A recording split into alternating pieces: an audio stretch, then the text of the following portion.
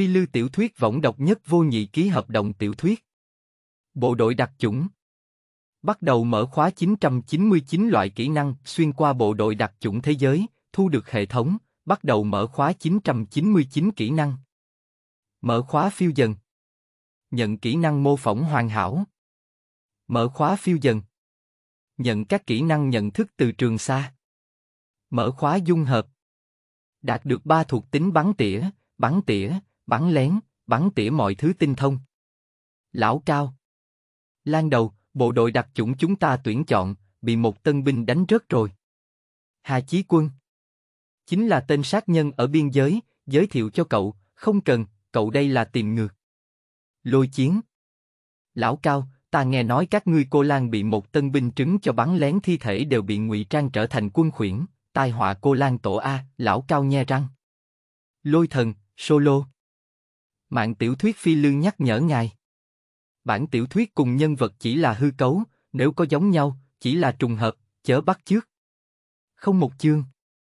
Giết chó truyền thuyết, mở khóa 999 kỹ năng. Bạn đang nghe tại truyện.audio. Giữa trưa, mặt trời chói chang.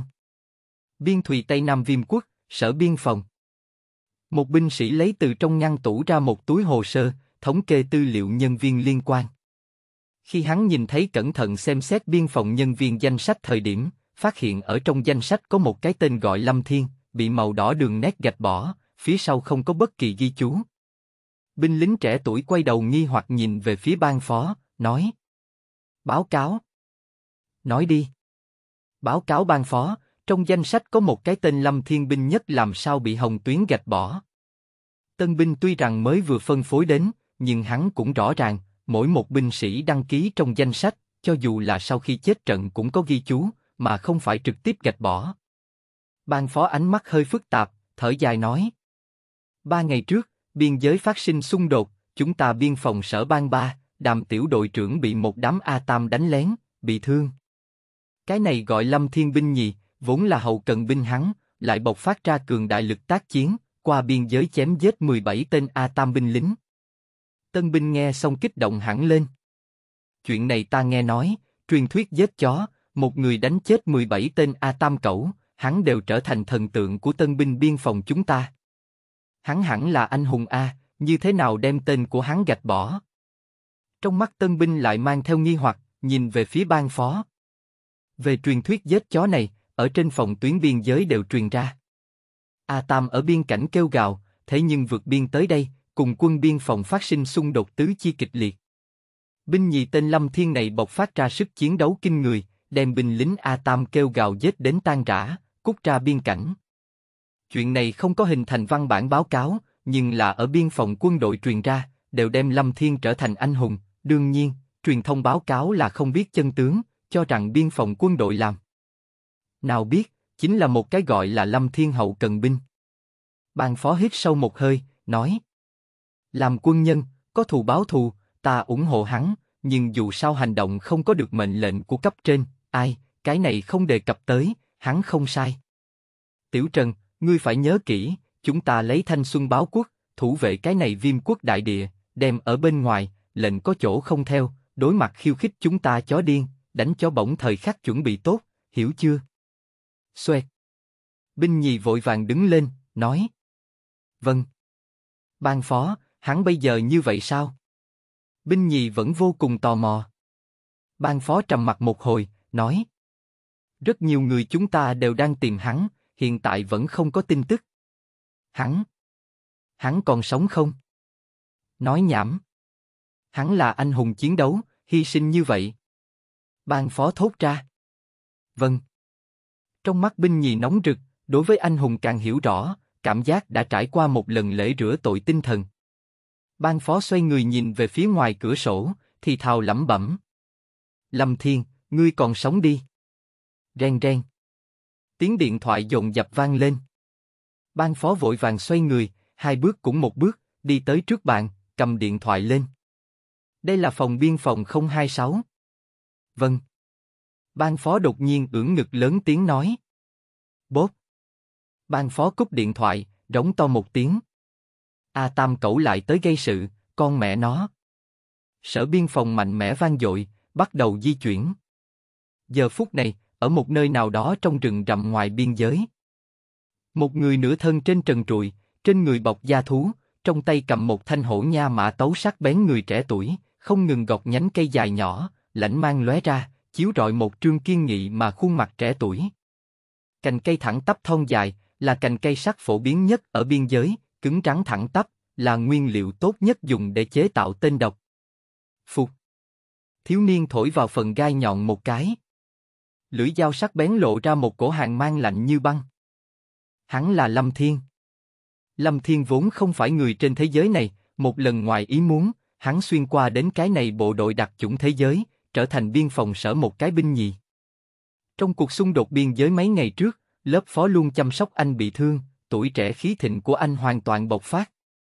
Đương nhiên, cũng là bởi vì hệ thống nhắc nhở kích hoạt điều kiện. Phạm ta Viêm Quốc, xa gần tất tru. Thất phu giận dữ, giết người ngàn dặm. Lâm Thiên động thủ, không để ý mệnh lệnh của cấp trên, dưới cơn nóng giận giết qua biên giới, ước chừng chém giết 17 tên A Tam Cẩu, vì ban phó báo thù. Từ Lâm Thiên qua biên giới tác chiến đến bây giờ, đã qua 3 ngày, bằng vào hắn đối với biên giới quen thuộc, hơn nữa hắn tại xuyên qua trước, bản thân chính là một gã trinh sát liên xuất ngũ lão binh. Tuy rằng giải nghệ, nhưng một thân bản lĩnh không mất. Thật sự trong 3 ngày này, không chỉ tránh thoát A Tam Cẩu lần lượt tìm tòi, ngược lại truy tra ra không ít chuyện. Hắn rốt cục hiểu được, vì sao A Tam Cẩu lại đột nhiên điên cuồng lên. Bọn họ là muốn che chở một nhóm người xuất cảnh. Đám người này Lâm Thiên cũng quen thuộc, trùm ma túy Mã Gia. Trùm ma túy Mã Gia điều hành buôn bán ma túy ở biên giới, thế lực khổng lồ, thậm chí có lực lượng vũ trang tư nhân của mình. Lâm Thiên xuyên qua trước, xem qua từ đặc nhất đến đặc tam, bao gồm rất nhiều quân sự đề tài điện ảnh, phim nhiều tập đều xem qua. Khiến hắn kinh ngạc chính là A Tam Cẩu lại cấu kết với Mã Gia. Quả nhiên là một đám cẩu lão cẩu trời sinh phản cốt. Đây là lời Lâm Thiên nói với A Tam Cẩu. Lâm Thiên nhìn chằm chằm Độc Tiễn có chút bất đắc dĩ lắc lắc đầu. Hệ thống, như thế nào còn không có kích hoạt? Đột nhiên, trong đầu Lâm Thiên truyền đến tiếng nhắc nhở thanh thúy. Đinh, hệ thống kích hoạt, bắt đầu mở khóa 999 loại kỹ năng, ký chủ có thể mỗi ngày ký đến dung hợp một loại kỹ năng, phải chăng dung hợp? Cái này. Mở khóa 999 loại kỹ năng. Ánh mắt Lâm Thiên sáng lên, hoàn toàn hưng phấn. Thanh Minh đạp thanh vui vẻ đọc sách. Bổ sung 100 tặng 500 phiếu VIP. Thời gian hoạt động. Ngày 4 tháng 4 đến ngày 6 tháng 4. 02 Hoàn Mỹ cấp thuật cận chiến, hắc ám cùng quang minh hỗn hợp. Bạn đang nghe tại truyện.audio. Cuối cùng kích hoạt. Trong đầu Lâm Thiên hiện ra một loạt tin tức. Hệ thống. 999 loại kỹ năng, phân có 333 loại lớn. 333 loại. Điều này có bao gồm 365 dòng không? Lâm Thiên nhìn xuống kích động, quét một chút mở khóa 999 kỹ năng danh sách, lập tức hít vào một ngụm khí lạnh. Không chỉ vậy. Loại thương pháp. Súng ngắn sơ cấp hoàn mỹ kỹ năng, súng ngắn trung cấp hoàn mỹ kỹ năng, cao cấp hoàn mỹ kỹ năng. Loại bắn tỉa. Sơ cấp hoàn mỹ bắn tỉa kỹ năng, trung cấp hoàn mỹ bắn tỉa kỹ năng, cao cấp hoàn mỹ bắn tỉa kỹ năng. Bạo tạc loại. Phân có sơ cấp hoàn mỹ bạo tạc kỹ năng, trung cấp hoàn mỹ bạo tạc kỹ năng, cao cấp hoàn mỹ bạo tạc kỹ năng. Loại cảnh báo. Sơ cấp hoàn mỹ cảm ứng kỹ năng, trung cấp hoàn mỹ cảm ứng kỹ năng, cao cấp hoàn mỹ cảm ứng kỹ năng. Loại cách đấu. Sơ cấp hoàn mỹ cách đấu thuật, trung cấp hoàn mỹ cách đấu thuật, cao cấp hoàn mỹ cách đấu thuật. Đậu má. Cái này cũng quá trâu bò đi. Lâm Thiên nhìn hoa cả mắt, hoàn toàn bị chấn động. Không uổng phí bản thân đợi lâu như vậy. Lâm Thiên lộ ra nụ cười sáng lạng. Ký chủ mỗi ngày có thể lựa chọn dung hợp một loại kỹ năng, xét thấy ký chủ trước mắt tình cảnh, có thể cân nhắc dung hợp chiến đấu loại, hệ thống nhắc nhở. Lâm Thiên suy nghĩ một chút, hiện tại biên cảnh xung đột, song phương đều tương đối khắc chế, không có vận dụng súng ống, liều mạng đều là công phu trên tay chân. Mình ở nước ngoài giết địch, tiếng súng vừa vang lên, khẳng định bại lộ vị trí của mình, cho nên đề nghị của hệ thống không sai. Tốt, lựa chọn loại chiến đấu. nương theo mặc niệm trong đầu Lâm Thiên. Đinh, ký chủ dung hợp sơ cấp kỹ năng chiến đấu hoàn mỹ. Bá. Không đến 1 phút đồng hồ thời gian, Lâm Thiên đã hoàn toàn dung hợp sơ cấp cách đấu thuật. Lâm Thiên trong nháy mắt lần nữa bị khiếp sợ, hắn rốt cục hiểu được vì sao gọi là hoàn mỹ. Sơ cấp cách đấu kỹ năng không chỉ là cách đấu, mà là bao hàm ám sát, quốc thuật, vật lộn vân vân, các loại phương thức công kích. Nói cách khác, hắn dung hợp đủ loại cách đấu thuật, mà không phải trên mặt chữ chỉ có một cách đấu thuật. Sơ cấp ghi chú. Trong vòng 10 bước, lực có thể địch quốc. Chết tiệt. Lực có thể địch quốc. Có khoa trương như vậy sao? Ký chủ, trong vòng 10 bước, có thể ám sát bất luận kẻ nào, trung cấp đạt tới 20 bước, cao cấp căn cứ ký chủ tự thân tình huống lý định. Hai mắt Lâm Thiên lóe lên kim quang. Bò. Vốn là, hệ thống vừa bắt đầu lập tức đưa 999 kỹ năng, Lâm Thiên còn tưởng rằng là săn bậy.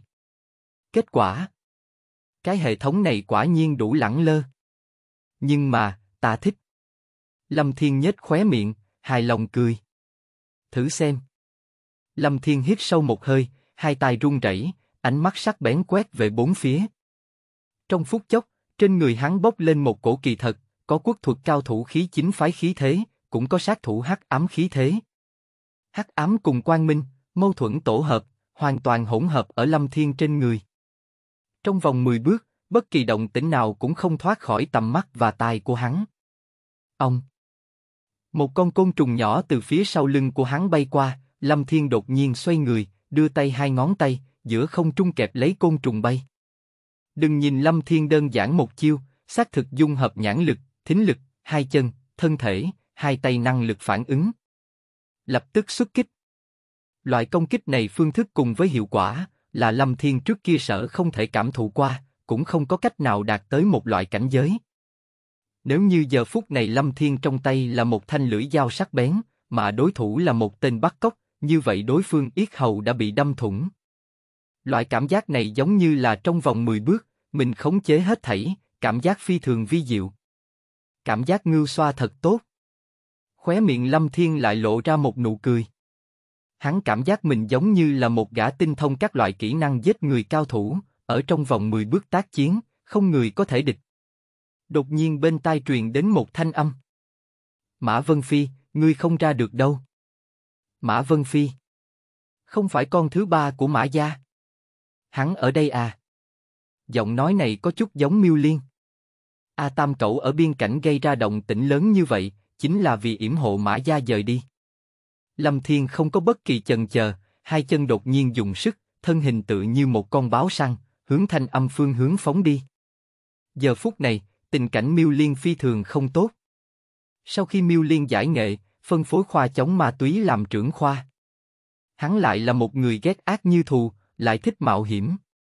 Bởi vậy, một bó lớn tuổi hắn, còn chơi khởi nằm vùng điều tra chống ma túy trò chơi.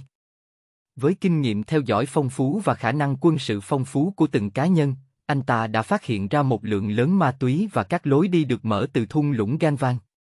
Không chỉ như thế, còn có một cái kinh thiên âm mưu lớn, bất quá, hắn một lần cuối cùng hành động thời điểm bị bắt được. Giờ phút này, Mã Vân Phi mang theo Miêu Liên, còn có 4 gã bảo tiêu khác đi tới biên giới Vạn Hà Cốc, chuẩn bị xử lý.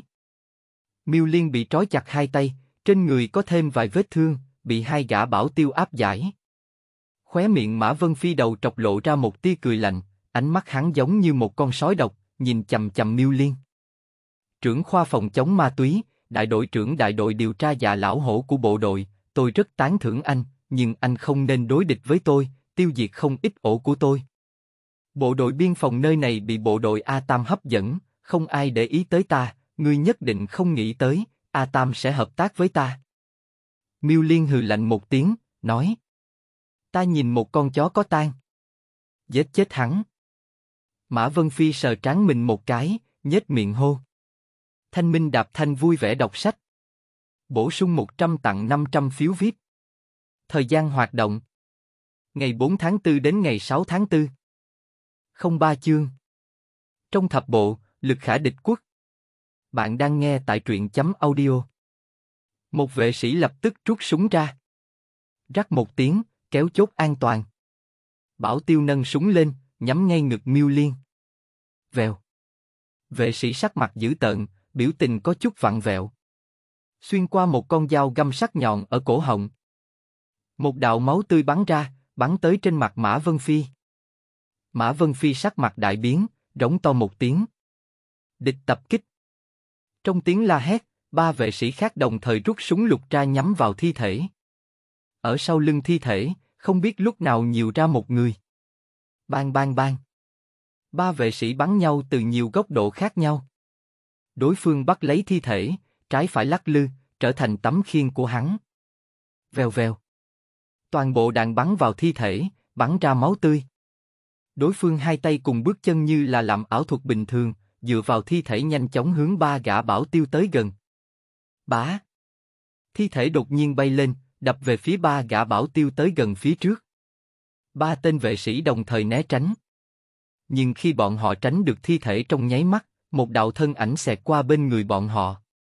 Hàn quang từ cổ ba tên Bảo Tiêu hiện lên, như là hình thành một đường cong hoa mỹ. Trong nháy mắt, ba người giống như dừng lại. Một giây sau, ở cổ họng bọn họ tuôn ra một miệng máu rộng bằng bàn tay, máu tươi trong nháy mắt bắn ra. Sơ cấp hoàn mỹ chiến thuật. Lâm Thiên cảm giác mình giết người trên 100 lần bình thường. Xuất thủ tàn nhẫn, chuẩn, mãnh, nhanh, giống như tia chớp bình thường.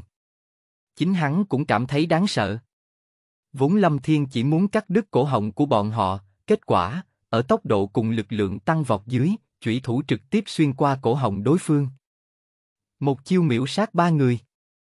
Quả nhiên trong vòng 10 bước, vô địch. Loại phương thức giết người này, giống như là tồn tại trong ý thức của Lâm Thiên, căn bản không cần nghĩ, bộc phát ra chính là con đường công kích chuẩn xác nhất. Đậu má. Mã Vân Phi sắc mặt đại biến, súng lục xạ kích đã không kịp, về phía trước một bước, huy động khảm đao trực tiếp bổ hướng Lâm Thiên. Mã Vân Phi rống giận một tiếng. Mã Vân Phi khác với trùm ma túy bình thường, hắn tàn nhẫn nhất với mình, bình thường chú trọng huấn luyện thân thể, bất kể là chiến đấu hay bắn súng. Hơn 20 đối thủ chết trong tay hắn. Đàn. Lưỡi dao va chạm phát ra âm thanh trong trẻo. Dao phay của Mã Vân Phi bị chủy thủ ngăn trở, hắn muốn rút đao lại chém, đột nhiên cảm giác khảm đao giống như là bị dính chặt, không tự chủ được đi theo chủy thủ của đối phương đảo quanh. Hổ khẩu nắm chặt chuôi đao rung lên, khảm đao trực tiếp rời tay bay qua một bên. Trong chớp mắt, tay trái của đối phương đã bóp chặt cổ họng mình. Mã Vân Phi quá sợ hãi. Hắn bị bóp cổ họng, một hơi đi lên, sắc mặt đỏ bừng, giãy giụa nói: Ngươi là ai? Ông hợp tác với các nước Di, và trong những ngày xung đột biên giới, 17 quân biên phòng của họ đã bị giết. Kẻ giết người giống như U Linh xuất hiện, mỗi lần ra tay đều sẽ chết người. Vì thế, Mã Vân Phi còn bị tướng lĩnh của Di oán giận, khiến bọn họ trêu chọc một ma quỷ. Lúc Lâm Thiên xuất hiện, giống như là U Linh, làm cho người ta không có một tia phát hiện. Thật kinh khủng. Lâm Thiên nhìn chằm chằm Mã Vân Phi, lạnh lùng nói: Ngươi chính là Mã Vân Phi, Lãng Đức trại tên trùm ma túy kia. Mã Vân Phi là một ma đầu giết người không chớp mắt, lúc tiếp xúc với ánh mắt đối phương, giống như là bị rắn độc theo dõi. Khí tức đối phương tản mát ra quá mức khủng bố. Vì tiểu huynh đệ này, chúng ta có hiểu lầm gì không? Ta cũng không biết ngươi. Mã Vân Phi nói: Ta chính là Mã Vân Phi, thả ta ra, ta có thể cho ngươi rất nhiều tiền, ngươi cả đời đều tiêu không hết tiền. Câm miệng. Ai muốn tiền thối của ngươi? Lâm Thiên nói. Mã Vân Phi híp mắt, nhìn xuống sườn núi. Nơi này đã là cảnh nội của A Tam, chỉ cần mình hội hợp với binh lính của A Tam, người Viêm Quốc liền không có biện pháp với mình. Lúc này, ở dưới sườn núi, 10 mấy tên mặc quân trang màu lam, cầm trong tay các loại vũ khí, dán sát sườn núi phía dưới, nhìn lên, có vẻ đặc biệt hèn mọn. Bọn họ hiển nhiên đã nhận ra Mã Vân Phi, chính là người mình muốn tiếp ứng. Đây là tới tiếp ứng binh lính dê y của mình. Mã Vân Phi cùng tiếu một tiếng, giãy giụa hô: Các ngươi sợ cái gì? Hắn không có súng. Này! Mã Vân Phi cảm giác đầu óc một trận mê muội. Người ngoài nhìn Mã Vân Phi như bị Lâm Thiên ném bao cát, ném về phía cánh rừng phía sau. Phu phu. Mã Thiên Vân vừa lăn vừa bò ở địa phương quay cuồng, vừa mới ổn định thân thể, liền thấy một đạo thân ảnh phóng lên trời mà xuống. Mã Thiên Vân chưa hoàn hồn, ông lấy nắm đấm, hung hăng đánh về phía đối phương. Muốn bắt lão tử? Tiểu tử, ta nhớ kỹ ngươi, hôm nay ngươi không giết chết ta, ta sẽ cho ngươi hối hận cả đời. Lâm Thiên cười quỷ dị, lật cổ tay, thuận thế bắt lấy cổ tay hắn, kéo về phía trước. Mã Thiên Vũ vội vàng đầu gối hướng bụng Lâm Thiên va chạm, Lâm Thiên nghiêng người hiện lên, một bước dài về phía trước, tay phải hàn quang hiện lên. Mã Thiên Vân phát ra một tiếng kêu thảm thiết, bả vai bị chủy thủ sắc bén đâm thủng, trực tiếp đóng ở thân cây phía sau. Mười mấy A Tam sững sờ nhìn thân ảnh cường hãn phía trên kia, nắm chặt súng trường trong tay, thế nhưng không một ai dám nổ súng. Thanh Minh Đạp Thanh vui vẻ đọc sách. Bổ sung 100 tặng 500 phiếu VIP. Thời gian hoạt động: ngày 4 tháng 4 đến ngày 6 tháng 4. 04 sơ cấp hoàn mỹ nổ tung kỹ năng, đủ vốn. Bạn đang nghe tại truyện.audio. Mã Vân Phi phát ra một tiếng gầm nhẹ, bộ mặt dữ tợn, hai mắt đỏ bừng nhìn chằm chằm Lâm Thiên. Đinh, ký chủ trận đầu thắng lợi, một mình thưởng cho một lần dung hợp. Tiếng nhắc nhở dễ nghe đột nhiên vang lên trong đầu Lâm Thiên. Lâm Thiên sửng sốt một chút, nở nụ cười. Tu bất tri, nụ cười này rơi vào nhãn lực của Mã Vân Phi, hắn càng thêm kiên kỵ. Người này bị bao vây, còn có thể cười. Hắn thật sự chưa từng gặp qua người có tố chất tâm lý cường đại như vậy. Nhìn trang phục của hắn, quân phục cũ nát, là quân nhân Viêm Quốc không thể nghi ngờ, nhưng khí thế của hắn, tuyệt đối không phải là một người mới, tuy rằng hắn còn rất trẻ. Giờ phút này, binh lính A Tam phía dưới sườn núi đã kịp phản ứng, thấy đối phương không có súng ống, sức lực lập tức đủ. Cảnh cáo, cảnh cáo. Người Viêm Quốc, ngươi đã tiến vào lãnh thổ Di quốc chúng ta, vi phạm quy định. Đừng nhúc nhích, nếu không chúng ta nổ súng. Đừng cử động. Thanh âm ồn ào từ phía dưới truyền lên, theo một đám giống như kiến bò lên trên. Ngực Mã Vân Phi dính đầy máu tươi, biết đối phương tuyệt đối không chịu buông tha cho mình, hắn cũng là một người tàn nhẫn. Cùng chết đi. Hắn tay phải sờ vào túi áo, cầm lên một quả lựu đạn khổng lồ, hướng trong miệng của mình đưa, muốn cắn mở dẫn Hoàn cắm chốt. Nhưng mà hắn mới vừa móc ra, đã bị Lâm Thiên cướp đi. M67 thức lựu đạn. Quả đạn này là một trong những quả lựu đạn tiêu chuẩn của quân đội Mỹ, uy lực cực lớn. Trong đầu Lâm Thiên lập tức hiện lên một ý niệm, cười hắc hắc với Mã Vân Phi. Mã Vân Phi nhìn thấy nụ cười của Lâm Thiên, lập tức toát ra dự cảm không tốt. Giờ phút này Lâm Thiên đảo qua hệ thống danh sách, tìm được nổ tung loại.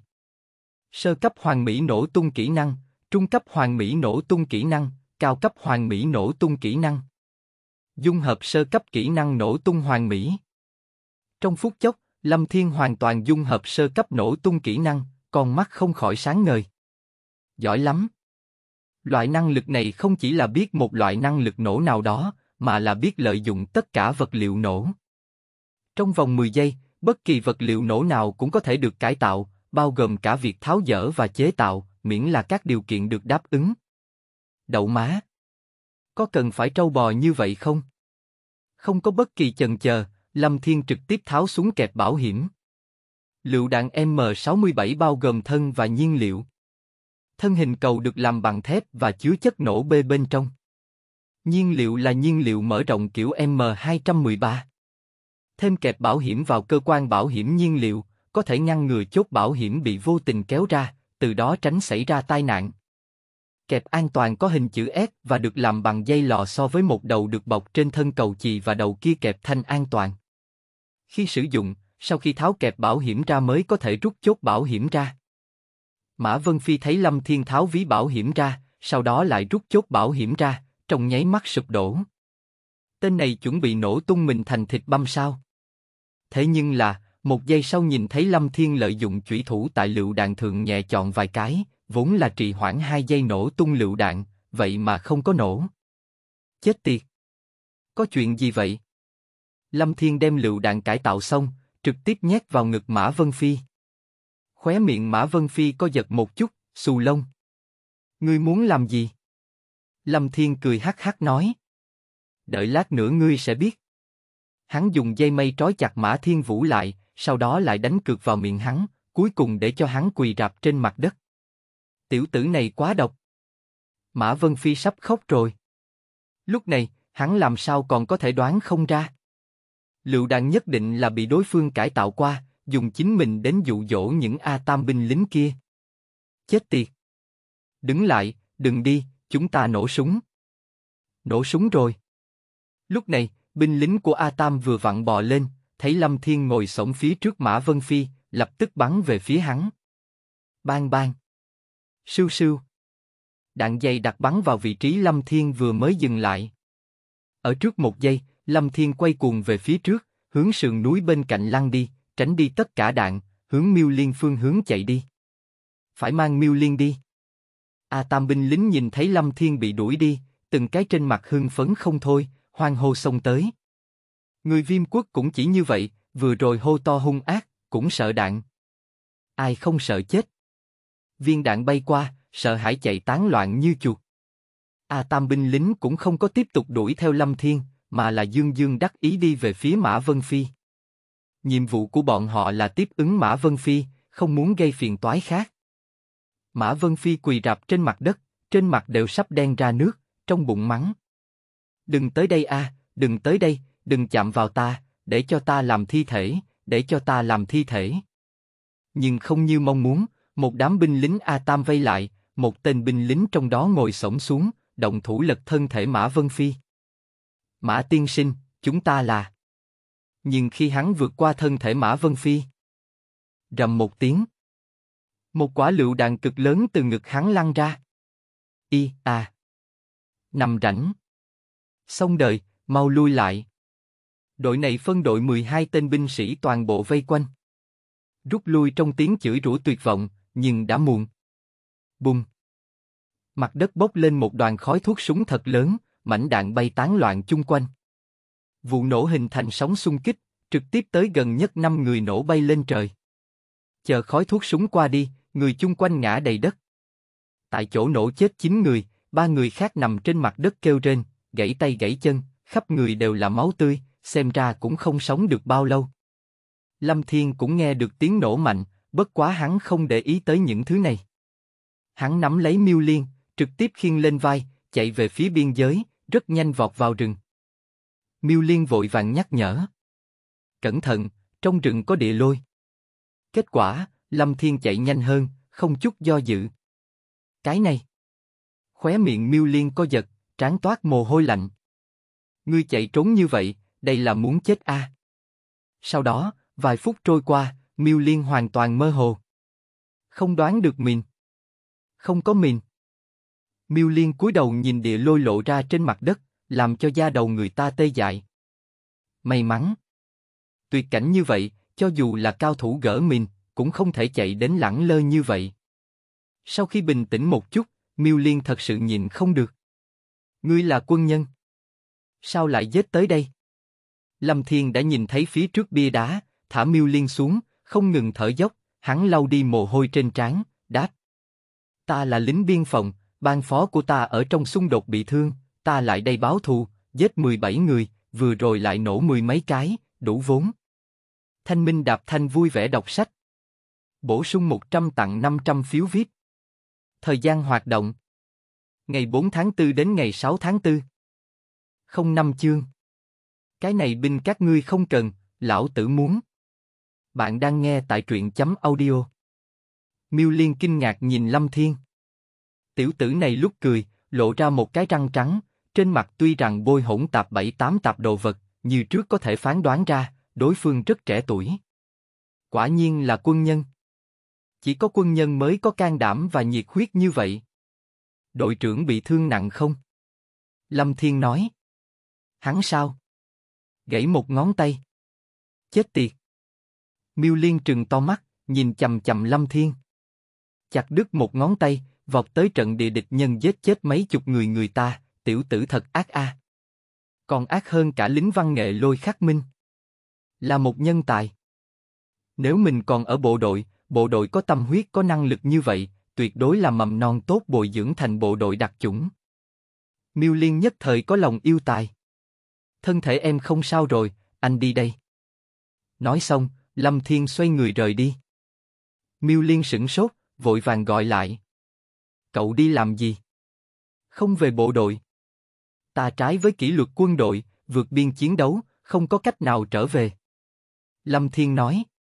Bộ đội kỷ luật nghiêm minh, vượt biên tác chiến là hồng tuyến, Lâm Thiên phi thường rõ ràng, chính mình hiện tại trở về, khẳng định phải bị xử phạt, sau đó xuất ngũ, không bằng ở trên biên cảnh giết thêm mấy A Tam cẩu. Miêu Liên vội vàng đuổi theo, nói. Chuyện lớn bao nhiêu, chuyện này ta giúp ngươi, ngươi chỉ cần nói cho ta biết, có muốn tiếp tục tham gia quân ngũ hay không? Ngươi tên là gì? Lâm Thiên gật đầu, đem tên của mình nói ra. Lâm Thiên đúng không, ta nhất định hỗ trợ ngươi. Miêu Liên vỗ ngực cam đoan. Miêu Liên tuy rằng giải nghệ, nhưng gặp được mầm non tốt như vậy, không thể lãng phí. Dạ lão hổ trinh sát Liên, ngươi cảm thấy hứng thú sao? Miêu Liên hỏi. Sao Lâm Thiên lại không biết? Đây. Quả nhiên cùng một đức hạnh với Phạm Thiên Khanh. Lúc này, cánh rừng bên kia truyền đến, tiếng la. Người nào? Không được nhúc nhích. Một đội binh lính xuất hiện, chính là tuần phòng biên phòng quân, nghe được tiếng nổ mạnh, xông tới xem xét tình huống. Miêu Liên và Lâm Thiên được đưa về nơi đóng quân biên phòng. Hắn cùng nơi này lãnh đạo quen thuộc, nói rõ tình huống sau, liền mang theo Lâm Thiên đi thay quần áo. Khi Miêu Liên thấy Lâm Thiên toàn thân từng đạo vết thương, có là vừa mới bị thương không lâu, có đã bắt đầu kết sẹo. Tiểu tử này một người tại biên cảnh chém giết, có thể sống đến bây giờ, là cái kỳ tích. Đối phương nếu không có tín niệm cùng phần nghị lực kia, khẳng định kiên trì không nổi. Mặc kệ thế nào, đem khuôn mặt già nua này dán ra ngoài, cũng phải bảo trụ hắn. Lâm Thiên rửa mặt một chút, thay đổi sạch sẽ quân trang, hơi chút chỉnh lý về sau, hiển nhiên một cái đẹp trai thiếu niên. Đi, biên phòng của ngươi thuộc về Lan nha, ta nói cho ngươi biết, khuôn mặt này của ta còn đáng giá chút tiền. Miêu Liên vỗ vỗ bả vai Lâm Thiên, tự mình dẫn hắn đi tìm lão lãnh đạo. Quả nhiên là lão binh mạnh mẽ vang dội. Ấn tượng của Lâm Thiên đối với Miêu Liên vô cùng tốt, là một hán tử thiết huyết vô cùng trọng tình nghĩa. Tuy rằng cuối cùng rời khỏi bộ đội, nhưng hắn vẫn chiến đấu hăng hái ở tuyến đầu. Đối với như vậy thiết huyết quân nhân, Lâm Thiên là phi thường thưởng thức. Lớp trưởng của cậu bây giờ thế nào? Miêu Liên vừa lái xe vừa hỏi. Ban phó là bị thương ngón trỏ, về sau không có cách nào bóp cò súng, đoán chừng là muốn sớm giải nghệ. Lâm Thiên thở dài nói. Lâm Thiên xuyên việt đến cái thế giới này, cái thứ nhất nhận thức người là ban phó, quan tâm nhất chính mình người cũng là ban phó. Chính mình đã sớm đem ban phó trở thành đại ca của mình, thân nhân của mình. Và đội phó yêu quân đội và muốn ở lại đó cả đời nếu có thể.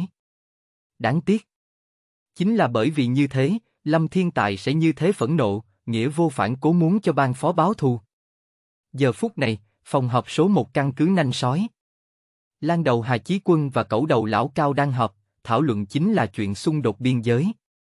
Hà Chí Quân đầu sói chỉ vào vị trí 026 đoạn trên biên giới, nói. Nước Di đột nhiên khiêu khích, đây không giống tác phong trước sau như một của bọn họ, e rằng có mục đích khác. Bất quá, bất kể như thế nào, tại lần này tứ chi xung đột xong, chịu thiệt chính là bọn hắn, thậm chí có người tại trong vòng 3 ngày giết chết bọn hắn 17 người, hắn thực lực chiến đấu, không tại các ngươi Cô Lan bất luận kẻ nào dưới. Lão Cao nhướng mày, nói. Sức chiến đấu cường hãn, không có nghĩa là một binh sĩ đủ tư cách, quân nhân lấy phục tùng mệnh lệnh làm thiên chức, hắn không hề cố kỵ xông tới giết địch, là man rợ, là sằng bậy, đây là binh hèn nhát.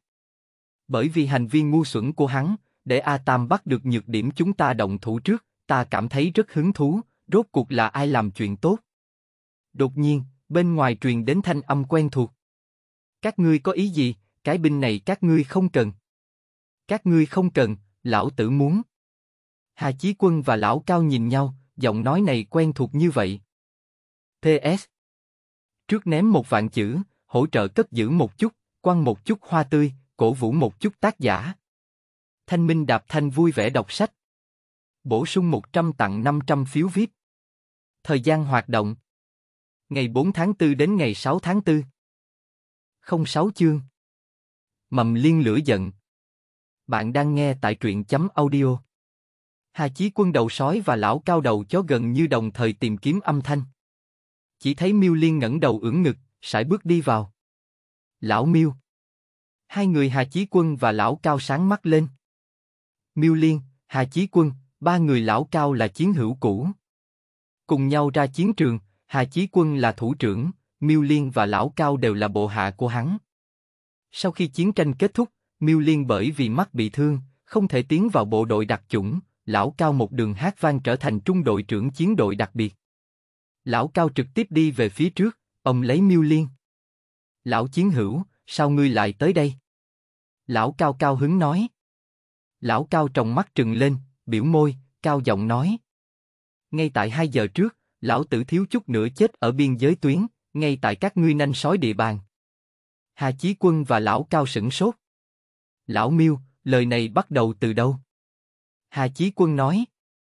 Lúc lão Miêu ta chuẩn bị chết, các ngươi đang ở đâu? Một người là đầu sói, một người là trung đội trưởng sói đơn độc, còn nghị luận người khác không tuân thủ mệnh lệnh, không tuân thủ kỷ luật. Cái gì là mệnh lệnh? Cái gì là kỷ luật? Chờ các ngươi đi cứu ta thời điểm, lão tử hài cốt đều lạnh. Hai người Hà Chí Quân và Lão Cao không hiểu chuyện gì đang xảy ra. Lão Miêu, ngươi nói cho rõ ràng, rốt cuộc xảy ra chuyện gì? Đừng như chó điên, gặp người là cắn. Lão Cao nói. Bốp. Lão Miêu tay trái hướng trên mặt gãi một cái, lấy ra một con ngươi, tiện tay vỗ ở trên bàn, chỉ vào Lâm Thiên đứng ở cửa. Lan đầu, năm đó ta cùng ngài tác chiến, phá hủy, hiện tại ta dùng nó để bảo đảm, hắn không có tội. Hà Chí Quân và Lão Cao đều hoảng sợ. Lão Miêu đây là rút ra cái môn phong kia. Tính tình nóng nảy như vậy. Ánh mắt hai người đều nhìn về phía Lâm Thiên đứng ở cửa, cảm giác có chút quen mắt, nhưng lại lập tức nói không nên lời. Lâm Thiên, tên lính kia. Lão Cao phản ứng tương đối nhanh. Miêu Liên nói. Hắn, danh hiệu biên cảnh U Linh, ban phó của hắn tại biên cảnh xung đột bị thương, trọng thương. Lão tử liền không hiểu nổi, đám bạch nhãn lan kia đều đánh vào, vì sao không đánh ra ngoài? Chính là cái kia không phục tùng mệnh lệnh, ban phó bị điểm vết thương nhẹ, liền giết 17 tên địch nhân, dẫn đến xung đột tăng thêm cái kia binh. Miêu Liên liếc mắt một cái, cười lạnh 2 tiếng, nói. Không ngờ, ngươi cũng biết a. Hắn quay đầu nhìn về phía Lão Cao. Lão Cao, ta có phải huynh đệ hay không? Lão Cao vẻ mặt nghiêm túc. Vĩnh viễn đều là. Được. Miêu Liên chỉ vào Lâm Thiên, nói. Hắn là nhân tài, ngươi thu hắn. Lão Cao lông mày kiếm thu hồi, nói. Lão Miêu, ngoại trừ chuyện này, những chuyện khác đều có thể, ngươi hẳn là rõ ràng bộ đội đặc chủng không tồn tại quan hệ bộ đội, cửa sau bộ đội, đây là Lan đầu định ra quy củ. Miêu Liên nở nụ cười, nói. Không ngờ ta cầu ngươi a, được, ngươi mắt cao, khinh thường địa phương liên đội người.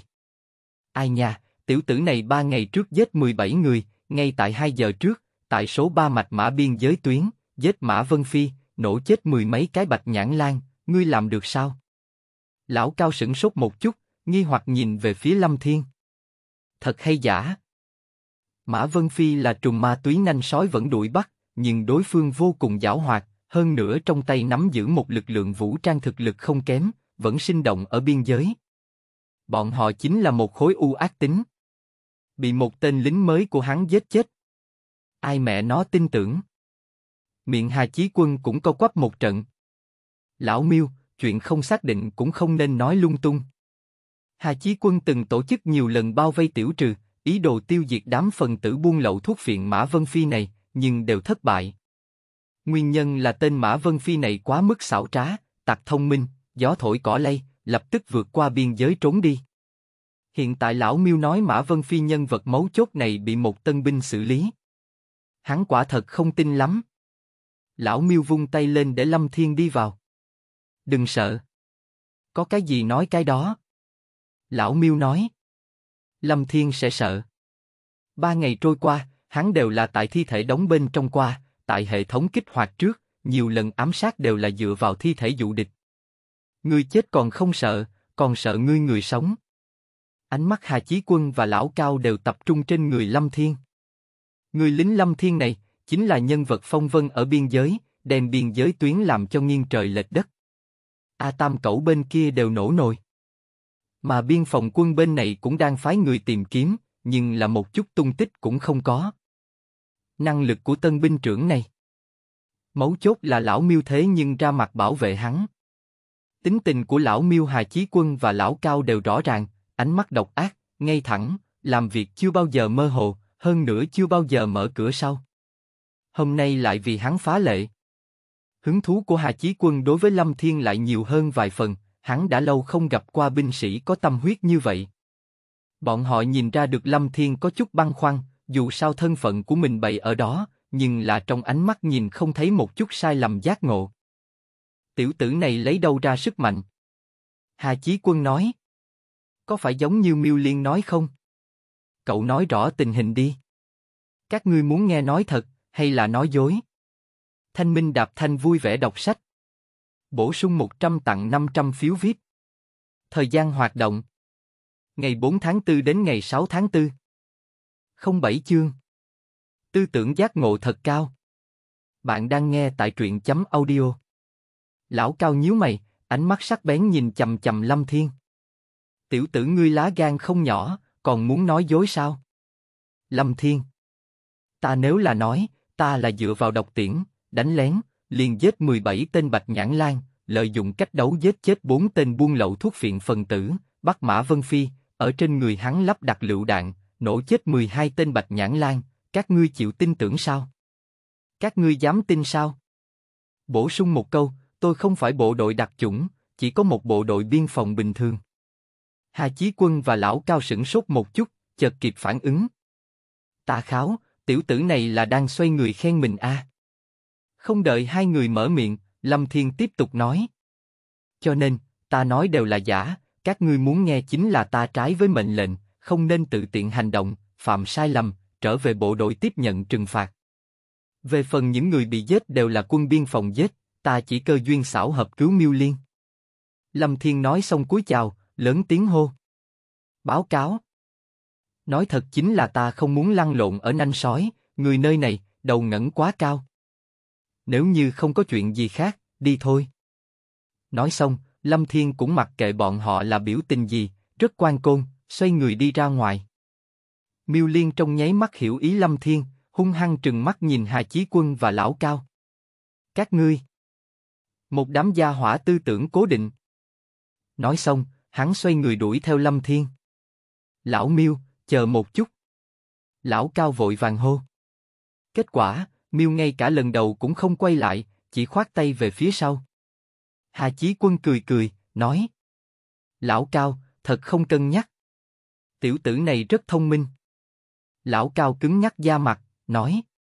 Thủ trưởng, bộ đội đặc chủng không có quan hệ bộ đội cửa sau, đây chính là ngài định, hơn nữa, hắn như thế nào thông minh? Hắn có chút ý tứ, ngươi đầu ngẩng quá cao, không phải là đầu chó sao? Đậu má. Tiểu tử này âm hiểm như vậy. Lão Cao bừng tỉnh đại ngộ, tiểu tử này thiếu gọt.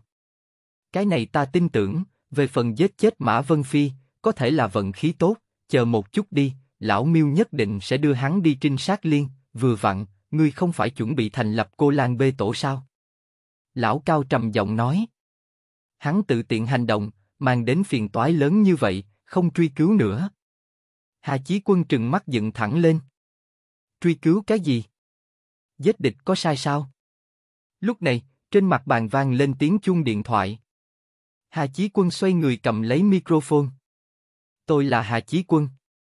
Thủ trưởng, ta là 062 biên phòng Tiểu Trần, hiện tại hướng ngài báo cáo về binh nhì Lâm Thiên tình huống. Chúng ta vừa mới kiểm tra qua, Lâm Thiên tại biên giới tuyến gặp phải trùm ma túy Mã Vân Phi, lợi dụng chủy thủ giết chết hắn 4 gã bảo tiêu.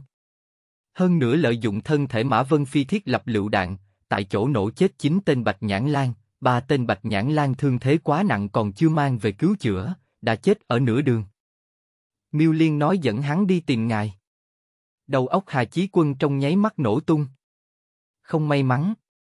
Đột nhiên nghĩ đến Lâm Thiên lúc trước nói những lời kia, tiểu tử này cũng không có nói giả a. Một người Tây không giết chết 4 gã bảo tiêu của Mã Vân Phi, cứu Miêu Liên ra, có thể bắt sống Mã Vân Phi, cuối cùng còn âm thầm một phen Bạch Nhãn Lang. Tiểu tử này đúng là một nhân tài. Điều này khiến Hà Chí Quân lập tức nghĩ tới binh sĩ văn nghệ Lôi Khắc Minh. Lúc trước ở trên chiến trường, chính mình cũng không tin cái kia văn nghệ binh có thể có bao nhiêu bản lĩnh. Nhưng là hắn lại có thể trong một đêm tay đâm hơn 30 địch nhân, nổ tung địch nhân kho đạn dược, còn đem anh hùng đầu lâu mang về. Chẳng lẽ lại một lôi khắc minh? Cẩu đầu lão cao lỗ tai cũng dựng thẳng lên. Tiểu tử này chẳng lẽ thật sự có chút bản lĩnh? Giờ phút này, Miêu Liên đi theo Lâm Thiên bên người, giống như thay đổi, cười nói. Tiểu Lâm, đừng đối Lan Đầu cùng Cao Trung đội có địch ý, bọn họ khinh thường chúng ta rất bình thường. Người ta dù sao cũng là bộ đội đặc chủng, binh vương trong bộ đội, lưỡi dao sắc bén của quốc gia, trong quần thể nhỏ bọn họ, muốn đạt được tôn trọng, cần dựa vào thực lực. Bọn họ bây giờ còn không biết ngươi lợi hại, như vậy đi, ta mang ngươi đi Dạ lão hổ trinh sát liên, từ tiểu binh làm lên, từng bước một đi lên, đều là vì nước. Miêu Liên vỗ vỗ bả vai Lâm Thiên. Lâm Thiên là càng ngày càng đối với khẩu vị của mình, tuyệt đối là lính đâm đầu, mang theo một cổ ngạo khí. Miêu Liên hắn nhìn người chưa bao giờ nhìn lầm. Lần này, không phải bởi vì Lâm Thiên cứu chính mình, hắn mới làm như vậy, thuần túy là nhìn thấy một cái quân đội mầm non tốt, không nghĩ cứ như vậy bị mai một. Nói đến Dạ lão hổ trinh sát đại đội, mỗi người đều là lính mũi nhọn, trong đó có một cái binh, sinh viên đại học, còn là hí kịch học viện tài cao sinh viên, Tiểu Trang, hắn giống như ngươi, có nghệ thuật gia đầu óc, đến lúc đó cùng nhau khảo hạch bộ đội đặc chủng.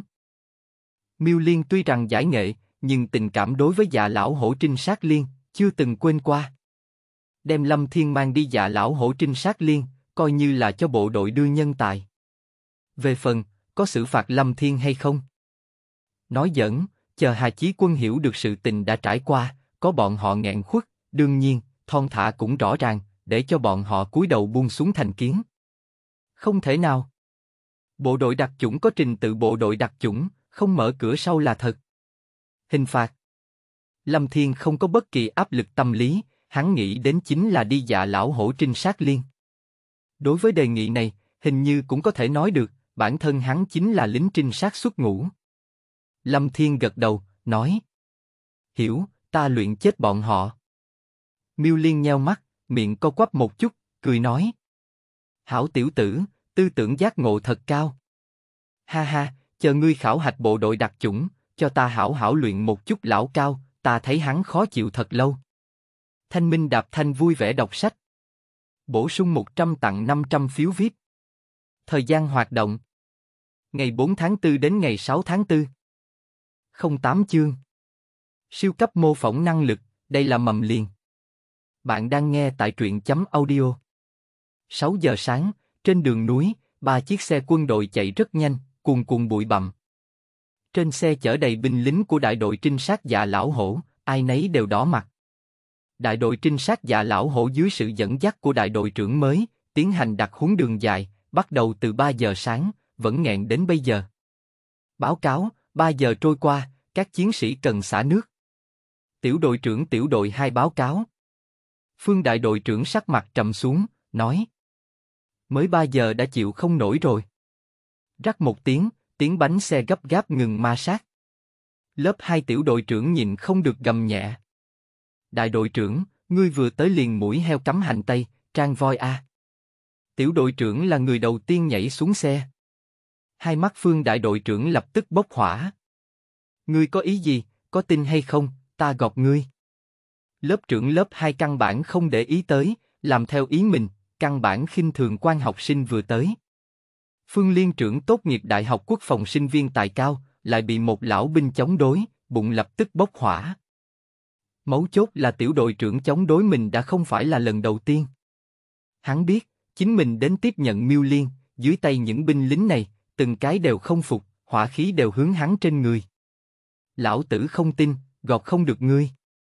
Đừng thấy Phương đại đội trưởng bộ dạng điềm đạm nho nhã, nhưng tính tình nóng nảy giống như Miêu đại đội trưởng, xông về phía tiểu đội trưởng 2, một cước liền bay qua.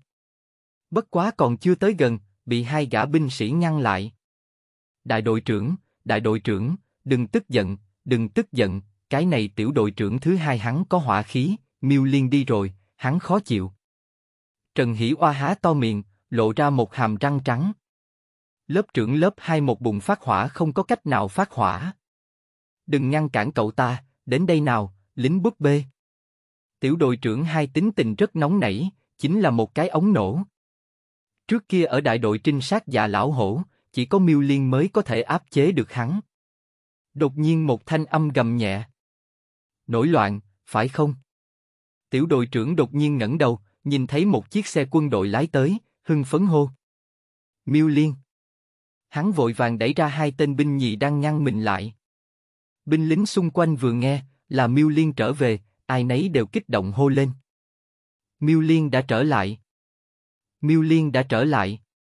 Đám binh lính kích động hô, hướng phương hướng xe vọt tới.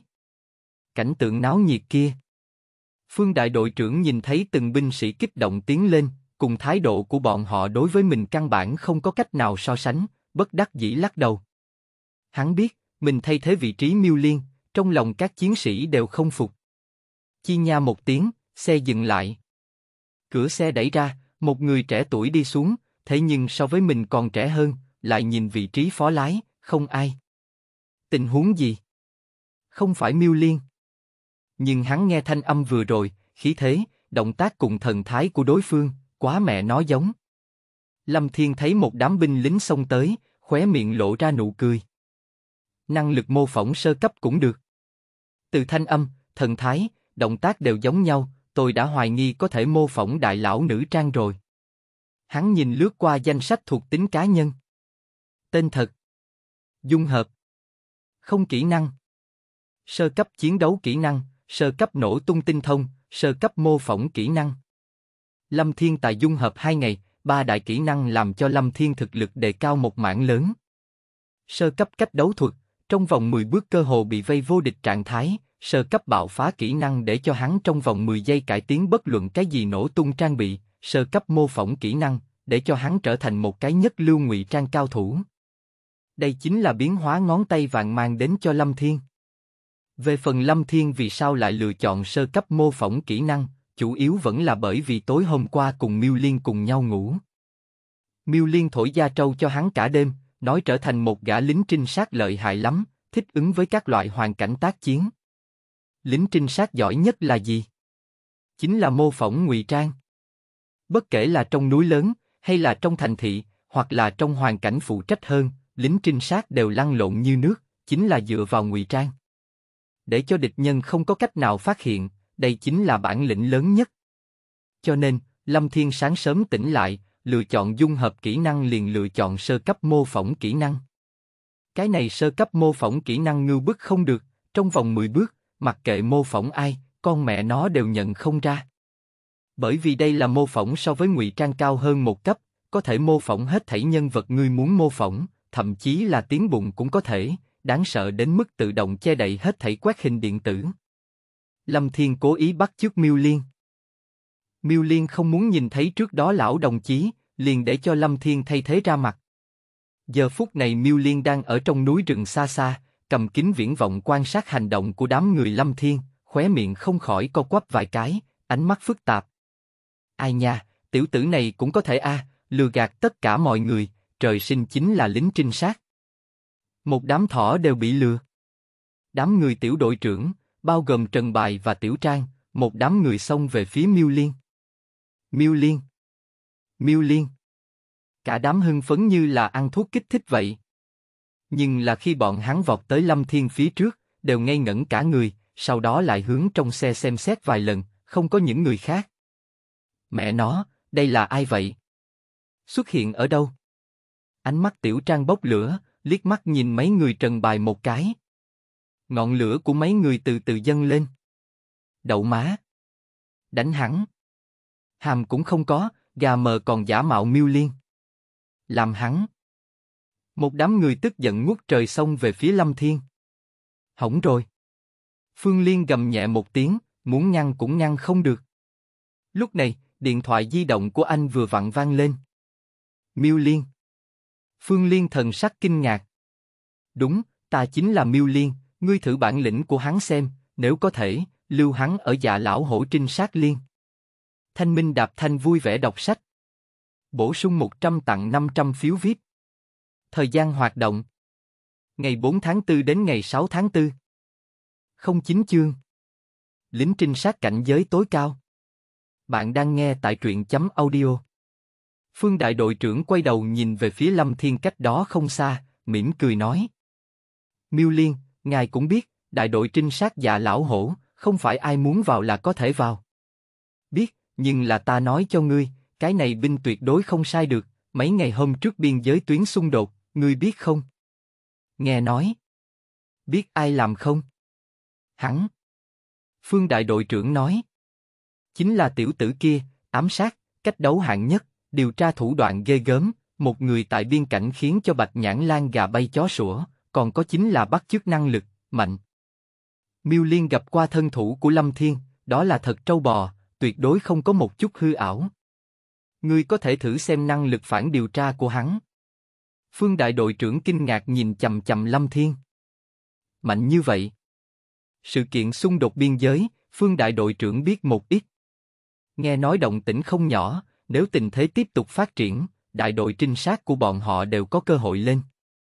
Tiểu tử này làm ra. Đối phương nhìn sang, tuổi này cũng chỉ là tân binh vừa qua kỳ huấn luyện tân binh, lợi hại như vậy sao? Ở một bên khác, đám người Tiểu Trang, Trần Bài vây quanh Lâm Thiên, ai nấy đều tức giận ngút trời. Đám người Tiểu Trang, Trần Bài, Trịnh Tam Pháo còn chưa đi tham gia huấn luyện khảo hạch bộ đội đặc chủng, kết quả vào thời khắc mấu chốt này, Miêu Liên chuyển nghề đến địa phương. Trong lòng ai nấy đều nghẹn một hơi. Nhất là Tiểu Trang Phẫn Thanh này, không sợ trời không sợ đất, tân binh ngay cả lúc huấn luyện, ngay cả tiểu đội trưởng cũng dám đánh. Chỉ có Miêu Liên mới có thể hàng phục hắn, nhưng tình cảm của hắn đối với Miêu Liên lại sâu đậm nhất. Miêu Liên đi rồi, anh khổ sở hơn ai hết, vì chuyện này, thiếu chút nữa xuất ngũ theo.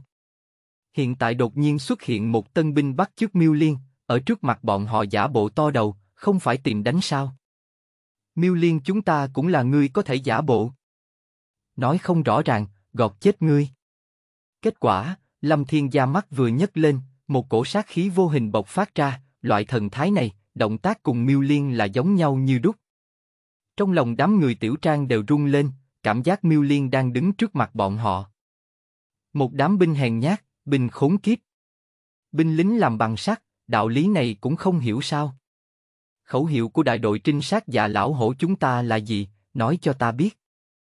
Một đám người vội vàng hô. Trinh sát đại đội, giết, giết, giết. Lâm Thiên nói. Nói hay lắm. Mẹ kiếp. Một đám người lúc này mới phản ứng lại, bị mang tiết tấu a. Bị tiểu tử này giáo huấn, hắn là cộng hành gì? Tiểu Trang kịp phản ứng, nổ. Ngươi là ai? Xuất hiện ở đâu, nói không rõ. Tiểu Trang đưa tay muốn bắt Lâm Thiên, tiểu đội trưởng vội vàng ngăn cản, hắn bị khí thế của Lâm Thiên hù dọa. Quá giống Miêu Liên. Người kia, mũi heo chọc hành tây đúng không, tự giới thiệu. Đội trưởng đội 2 nói. Lâm Thiên nói. Ngươi lại đây, ta nói cho ngươi biết. Lớp trưởng lớp 2 nghi hoặc tới gần Lâm Thiên. Lâm Thiên cười cười, nói. Kỳ thật ta nằm vùng, lính trinh sát cảnh giới cao nhất. Đậu má. Tìm đánh đúng không? Nhị tiểu đội trưởng triệt để phát hỏa, một chiêu cầm lấy tay trảo hướng Lâm Thiên cánh tay, muốn đem Lâm Thiên ấn trên mặt đất. Kết quả, bóp một tiếng, ngược lại bị Lâm Thiên bắt, đè trên mặt đất. Chải đi. Lâm Thiên rút dao găm ra, trực tiếp gác lên cổ tiểu đội trưởng. Lớp trưởng lớp 2 thành thật rồi. Năng lực chiến đấu của hắn ở trong mấy lão binh tuy rằng không phải mạnh nhất, nhưng cũng gần phía trước. Một chiêu bị đối phương chế phục. Chết tiệt. Sơ cấp hoàn mỹ cách đấu thuật bao gồm ám sát, tay không vào lưỡi dao trắng, không phải thổi, ở trong vòng 10 bước, binh vương đều đánh không lại Lâm Thiên, đừng nói một cái trinh sát liên đội trưởng. Bởi vậy, tất cả mọi người đều im lặng. Phương Liên còn đang nói chuyện điện thoại cũng bị kinh động. Ác như vậy. Phương Liên ở tiếp nhận Dạ lão hổ trinh sát liên trước, Miêu Liên liền cùng hắn nói qua, để cho hắn hảo hảo thu thập những tên này, bởi vì bọn hắn không biết trời cao đất rộng. Tiểu tử này là Miêu Liên tìm đến phối hợp với mình thu thập đám lính gai này. Giờ phút này, Miêu Liên cũng bị trấn trụ. Cậu nhìn lớp trưởng lớp 2 bị dao găm kề trên cổ, ánh mắt híp lại, cười hắc hắc. Tiểu tử này chơi qua lửa rồi, bất quá cách đấu thật sự mạnh. Lúc này, Lâm Thiên đẩy tiểu đội trưởng ra, nói. Đến đây, trinh sát liên không phải được xưng là anh hùng liên, mạnh nhất trinh sát binh sao? Miêu Liên sờ sờ đầu, miệng co quắp một chút, cảm thán nói. Tiểu tử này, thật sự chơi quá lửa rồi. Quả nhiên, đám người Trần bài, Tiểu Trang, Trịnh Tam Pháo vừa nghe, trong nháy mắt nổ tung. Vậy mà không biết sống chết khiêu chiến đại đội trinh sát của bọn họ. Trần bài nói. Tiểu tử, ngươi không khoác lác sẽ chết à, khiêu chiến chúng ta trinh sát liên. Ai cho ngươi lá gan? Tin hay không, ta hiện tại gọt chết ngươi. Tiểu tử này chính là muốn ăn đòn, đừng nói nhảm với hắn. Mấy trung đội trưởng nhìn không được, nắm tay siết chặt khanh khách vang lên. Chung quanh một đám người đều nghẹn đủ một hơi, dự định quần ẩu Lâm Thiên. Tiểu tử này là phạm vào nhiều người tức giận a. Phương đại đội trưởng giống nhau giật mình nhìn Lâm Thiên, đi tới, nói. Ngươi như vậy nắm chắc. Lâm Thiên nói. Ta một thanh chủy thủ, khiêu chiến tất cả các ngươi. Lâm Thiên gằn từng chữ nói, phần này kiêu ngạo, nháy mắt đâm đau dạ lão hổ trinh sát liên lòng tự trọng của tất cả mọi người. Thanh Minh Đạp Thanh vui vẻ đọc sách. Bổ sung 100 tặng 500 phiếu VIP. Thời gian hoạt động. Ngày 4 tháng 4 đến ngày 6 tháng 4. 10 chương. Tiểu bằng hữu, ngươi là có hay không rất hỏi nhiều hào. Bạn đang nghe tại truyện.audio. Đám người Tiểu Trang hận đến nghiến răng. Phương đại đội trưởng quét mắt nhìn bọn họ một cái, nói. Các ngươi không phục liền đánh một hồi, bình thường một đám không phải túng được 300-500 vạn bộ dáng. Mặt kéo được như con lừa, người ta nói vài câu, đem các ngươi đổi thành như vậy, dạ lão hổ. Không, phải ở phía trước thêm chữ bệnh. Mọi người một đám não sung huyết. Phương Liên cảm thấy thú vị. Tiểu tử, ta mang theo một đại đội trinh sát, không bao gồm ta, 125 người, một mình ngươi khiêu chiến. Trần bài, Tiểu Trang, Trịnh Tam Pháo đám người vốn muốn đi tham gia bộ đội đặc chủng khảo hạch, bất quá bởi vì biên cảnh xung đột, tạm thời lưu lại, trì hoãn. Làm theo ý Miêu Liên, vừa vặn nhìn xem bản lĩnh của tiểu tử này. Phương Liên không cảm thấy Lâm Thiên kiêu ngạo, có thể một hơi giết chết 17 tên Bạch Nhãn Lang. Lính như vậy, có kiêu ngạo hơn nữa cũng là nên. Đây là tặng gối cho mình a. Lâm Thiên mỉm cười nói. Một đám lính hèn nhát mà thôi. Trần bài, Tiểu Trang, Trịnh Tam Pháo, lớp trưởng lớp 2. Cậu có dũng khí. Phương Liên gật đầu, nói. Tốt lắm. Đưa dao găm cho hắn. Mọi người nghe đây, huấn luyện đường dài đổi thành lùng bắt trong rừng. Các ngươi có bản lĩnh, bắt đối phương ra. Nếu không, đều là một đám mèo bệnh. Một đám lính hèn nhát. Phương đại đội trưởng nhân cơ hội châm lửa, làm cho lửa giận càng thêm vượng. Lâm Thiên cười hắc hắc. Vừa vặn có thể thử xem. Lâm Thiên ở trước mắt bao người, chậm rãi đi vào rừng. Nằm rảnh. Thật mẹ nó kiêu ngạo. Một người khiêu chiến một đại đội của chúng ta, hắn nghĩ hắn là ai? Chờ đó, bắt hắn ra, gọt thành một côn. Lâm Thiên tiến vào rừng, giống như một con báo săn đang chạy. Hắn liên tục mấy cái tung người nhảy nhót, cuối cùng đi vào một mảnh bụi cây, ngồi xổm xuống, quan sát một chút hoàn cảnh chung quanh. Địa hình ở đây rất phức tạp và bụi rậm, rất thích hợp để ẩn náu. Lâm Thiên tin tưởng, chính mình lợi dụng sơ cấp bắt chước năng lực giấu đi, trừ phi bọn họ đối với cả phiến núi rừng áp dụng trải thảm thức tìm tòi, nếu không đừng hòng tìm được chính mình. Năng lực bắt chước sơ cấp có thể cho hắn tiến hành phán đoán đối với hoàn cảnh chung quanh, thậm chí còn có thể mô phỏng các loại hình thái. Ví dụ như gỗ khô, lấy một ít đất khô là được. Khô mộc. Một cây nhân côn. Lâm Thiên cười cười. Ký chủ, trung cấp mô phỏng có thể gân cốt đại na di, có thể mô phỏng động thực vật hình thái, trước mắt, ký chủ vẻn vẹn giới hạn trong người. Trâu bò như vậy. Còn có thể gân cốt đại na di, không phải so với nữ trang đại lão còn trâu bò hơn sao? Giấu giếm không có ý nghĩa, săn bắn mới kích thích. Lâm Thiên hạ quyết tâm, lập tức trở về chạy, tìm kiếm săn bắt mục tiêu. Lần này, Lâm Thiên vẫn là đem chính mình biến thành Miêu Liên bộ dáng, bất quá, biến già một chút, nhìn không ra tuổi trẻ bộ dáng. Giờ phút này, tại núi rừng một chỗ khác, Tiểu Trang, Lão Pháo, Trần bài đám người phân biệt tổ đội tìm người. Thời gian thoáng cái, 30 phút trôi qua. Trần bài gọi. Tình huống bên kia của các cậu thế nào? Tiểu tử kia giống như cháu trai, không biết trốn đi đâu. Tiểu Trang nói. Lão pháo bên kia cũng không có động tĩnh. Các ngươi đều tới đây, chúng ta suy nghĩ một chút, ta cam đoan tiểu tử kia khẳng định còn ở trong rừng, rất có thể vòng vo đan sen, vòng tới sau lưng chúng ta. Tiểu tử này khẳng định hiểu chiến thuật đặc chủng. Đã nhận. Trung đội trưởng Cúc liên lạc, mở bản đồ ra và quan sát địa hình xung quanh. Tiểu tử này nói đúng là có chút tài năng. Trần Bài ngẩng đầu nhìn về phía trước, đột nhiên xuất hiện một người. Miêu Liên. Trần Bài thu hồi bản đồ, kinh ngạc đứng lên. Thằng nhóc, thấy ta không biết à? Miêu Liên hô. Ánh mắt Trần Bài sáng lên, nói. Làm sao có thể? Giọng nói giống, dáng dấp cũng giống, thần thái đều giống. Đây không phải Miêu Liên thì là ai? Nhưng Miêu Liên, sao ngài lại ở đây? Trần Bài nghi hoặc nói. Miêu Liên đi tới, cười cười, nói. À, theo dõi mấy tên buôn ma túy. Đột nhiên, ánh mắt Trần Bài cảm giác được một đạo hàn quang hiện lên. Một giây sau, dấu laser trên người chớp động. Tử trận. Đậu má. Ngươi không phải Miêu Liên. Trần Bài rốt cục phản ứng lại, nhìn kỹ Lâm Thiên, rốt cục phát hiện không thích hợp. Lâm Thiên cười hắc hắc, nói. Đừng nói nhảm, ngươi bây giờ là người chết, quần áo của ngươi bị trưng dụng, mau cởi ra. Cậu muốn làm gì? Trần Bài có chút xù lông. Lúc này, Lâm Thiên lau đi nếp nhăn trên mặt, sau đó nhéo vài cái trên mặt. Trần Bài trừng lớn con ngươi, một cái hiển nhiên Trần Bài xuất hiện ở trước mặt mình. Đậu má! Ngươi là người hay quỷ? Trần Bài bị dọa. Lâm Thiên mỉm cười nói. Ngươi nói xem. Trần Bài nhìn Lâm Thiên cười hắc hắc, cảm giác chính là một lão hồ ly. Miêu Liên bảo ngươi tới. Giờ phút này, Tiểu Trang cùng lão pháo sau khi nhận được điện thoại của Trần Bài, nhanh chóng chạy tới.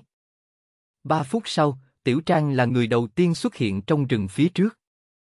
Trần Bài thi thể này núp ở bụi cây trong bụi cây, nhìn thấy cái kia Trần Bài nghênh ngang đi qua cùng Tiểu Trang chào hỏi. Trần Bài vẻ mặt dở khóc dở cười. Tiểu tử này bắt chước giống trộm. Tiểu Trang thấy Trần Bài vội vàng xông tới chào hỏi. Trần Bài. Kết quả, Tiểu Trang vừa tới gần, Trần Bài đột ngột chủy thủ hướng trên người hắn nhoáng lên. Một làn khói trắng bốc ra từ Tiểu Trang. Tử trận. Trần Bài cười khổ lắc đầu không còn mặt mũi nhìn tiếp. Tiểu tử này rốt cuộc năng lực bắt chước cái gì, âm nhân lại có một bộ, so với Miêu Liên càng tốt hơn a. Giờ phút này, Tiểu Trang trừng to tròng mắt, rốt cục nhận ra. Không tính. Ngươi phạm quy. Lâm Thiên cười cười, nói. Phạm quy. Ngươi có rất nhiều dấu chấm hỏi hay không? Đi theo Lâm Thiên sờ mặt, cơ bắp, da mặt nhúc nhích, nguyên bản cái kia Trần Bài mặt, mắt thường có thể thấy được tốc độ biến thành Tiểu Trang. 7 điểm giống, không, là 8 điểm. Tiểu Trang há to miệng, lộ ra một hàm răng trắng, nắm đấm cũng có thể nhét vào. Quá mẹ nó rung động, đây còn là người sao? Yêu thuật. Tiểu Trang là sinh viên tài cao khoa đạo diễn của học viện hí kịch, năng lực bắt chước của đối phương, yêu nghiệt a. 1 phút sau, lão pháo chạy tới, kết quả bị Tiểu Trang dễ dàng xử lý. Mặt đen của lão pháo đều đen ra nước. Lần này mất mặt rồi. Thanh Minh Đạp Thanh vui vẻ đọc sách. Bổ sung 100 tặng 500 phiếu VIP. Thời gian hoạt động. Ngày 4 tháng 4 đến ngày 6 tháng 4.